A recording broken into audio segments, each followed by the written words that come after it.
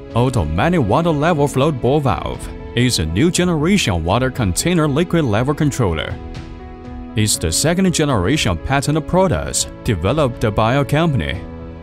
It has the advantages of small volume, large water yield, high sensitivity, easy maintenance, excellent aging resistance performance, and so on. It's a good helper of energy saving and water saving. If the water inlet thread is downward, please choose the upper water inlet type.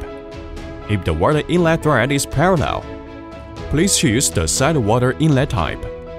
If the water inlet thread is not suitable for the bucket installation, please choose the outer water inlet type.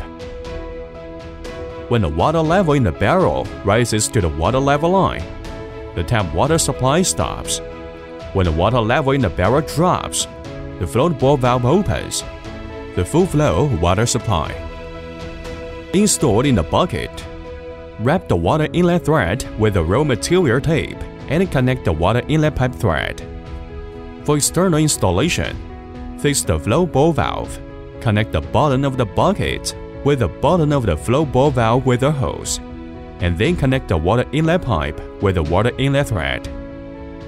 This product is suitable for water tank, water tower, solar water heater, atomization equipment, air cooler, cooling tower, kitchen, water storage, fish pond, fish tank, animal husbandry, and breeding places.